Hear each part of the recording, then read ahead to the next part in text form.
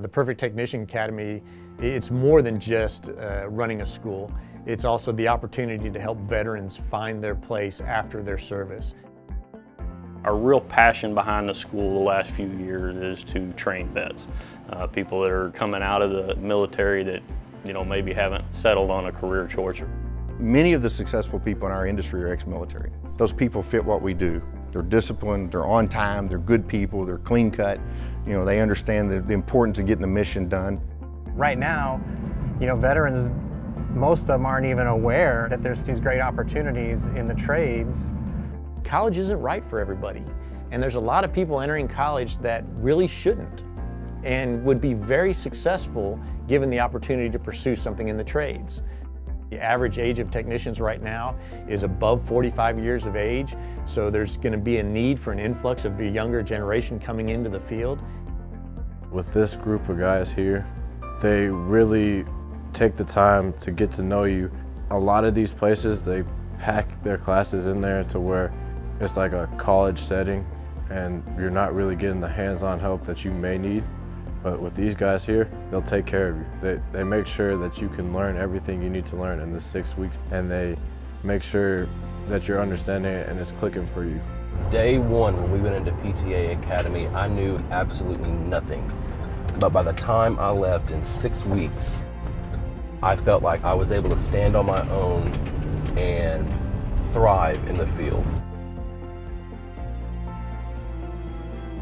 The class that I've got the pleasure of being with, the majority of them are veterans. So it's got like a nice home feeling to it. They understand where you're coming from, and they're here to accommodate you the best way they can and help you gain a skill and exceed. I'm one of the guys that like to know why something does what it does, not the fact that you turn a switch on and the light comes on. I want to know why it comes on. This class, this program, it gives you the whys and not just the fact that you push a button and it blows cold air. I think HVAC is a good fit for service members because of the attention to detail that it requires. You're also, in a sense, getting an opportunity to help people, and I feel like that would also resonate very strongly within a lot of service members. They can help people, but also make sure that they're making a living for themselves and their families. Veterans are going to bring a tremendous skill set to the trade. No matter what they did in the military, they had to demonstrate an incredible learning agility, so they'll do well in our accelerated delivery training program. When you're in the service, you learn the structure, you learn how to work as a team, and you also learn independence. So I think those qualities are necessary in this field, so the transition is not too difficult.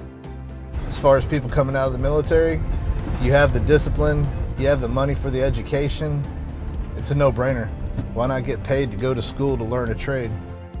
Well, I would recommend it to any veteran. It's an apprenticeship program. The GI Bill will help pay for that. This is like the perfect stepping stone to transition into the civilian life. After they come to the school, then we help place them with companies. That's our differentiators. We know how to get in front of the veterans, and when they come to us and say they want to go to work in South Carolina, we're able to leverage a nationwide network of employers that can help make that happen for them. We do placement first and trying to find you an opportunity, a place where you can get some experience. When they come to the school, they can already have an employer that's interested in hiring them before they even start the program. Right now we're doing it on a small scale, and I'm excited to be a part of the school and take it to a much larger scale. That's our goal, that's our vision. I can see us with 3,000 students and really making this work, not just for the state of Texas, but for the United States, and that's what I believe we're going to do.